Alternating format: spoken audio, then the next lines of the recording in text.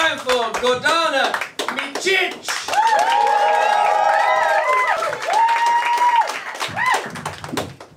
Good evening. I'm a bloody foreigner.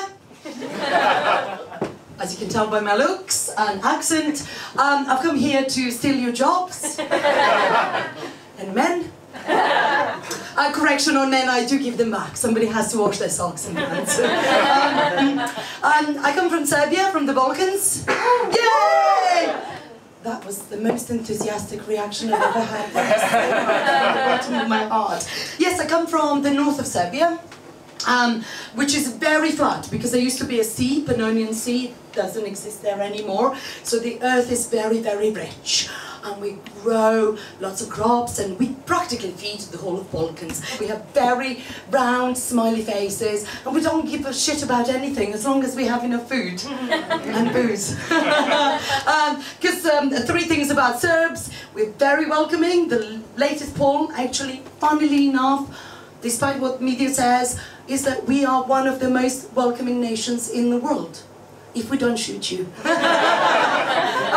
Lots of empires have come and they've loved us so much that they stayed for centuries at a time.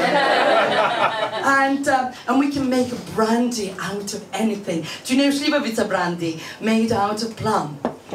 Oh guys, you haven't lived until you've drunk Šljivovica. 60%. Have I got your attention? Quit the beer, move to Serbia, and we will be merry.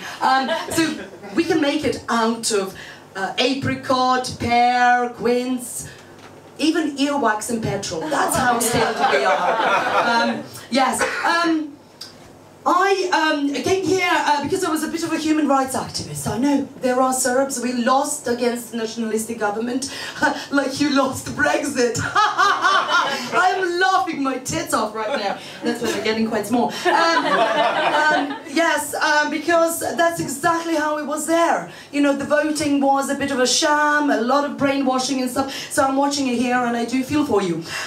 In Vojvodina we have a music festival called Exit.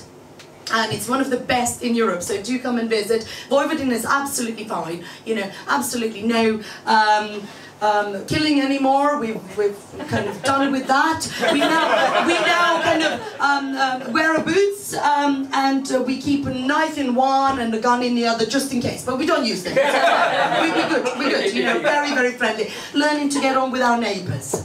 And yes, you see, Exit Festival, the beautiful thing about Exit in north of Serbia is you can go listen to music, take lots of drugs, just don't fall off the fortress. You know, Petrovaradin fortress in Novi Sad is actually quite tall and, you know, people have been known to do silly things.